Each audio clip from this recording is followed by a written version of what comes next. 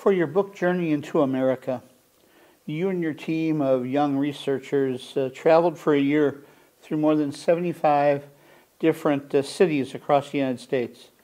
From larger Muslim communities like in New York, or a place I know a little bit about is Dearborn, Michigan, to smaller communities from Cedar Rapids, Iowa, where the Mother Mosque in the U.S. is, to a town in Alabama. What did you learn about Islam in America during your research? Number one, that it is not a monolith. Number two, that a lot of Americans see it as a monolith. They talk of Muslims. In fact, every community in America, every community in the Muslim world is present in America. So you'll have Turks and Pakistanis and Egyptians. The whole world is here in terms of the Muslim community. That's one lesson. Second big lesson was that America has a long way to go to really understand Islam, because it's so controversial here.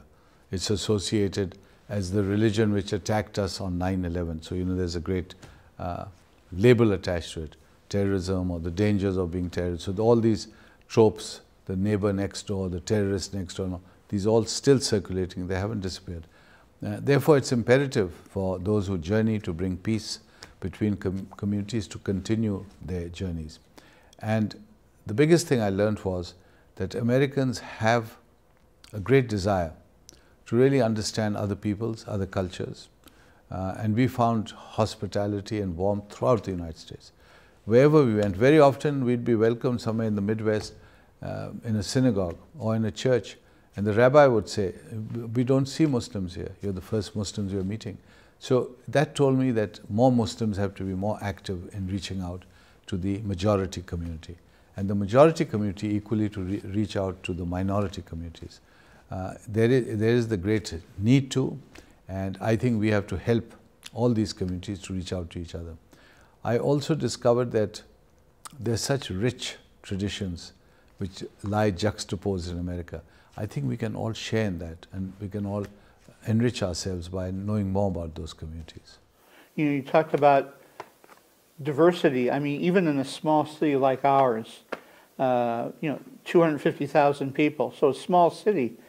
We saw last night, right? We have more of an African-centric Muslim mosque, one based in the subcontinent, founded by Pakistanis, a Bosnian mosque, a Burmese mosque, yes, where you met the imams, even in a little city like ours. I mean, great diversity. And a great compliment to this great city of Fort Wayne, because you actually have so many mosques here, welcomed. We discussed last night on the table.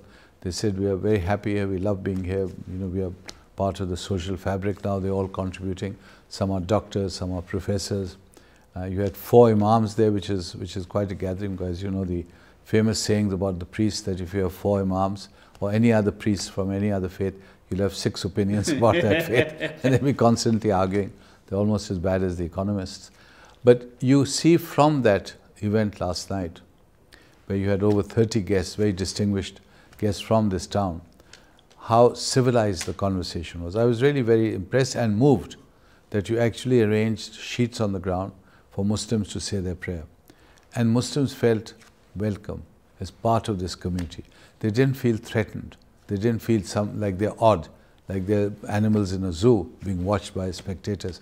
They felt that we are being honored in our religion. And that guarantees good citizens, that guarantees integration, and that is what America is all about if you read the Founding Fathers and their version of pluralism.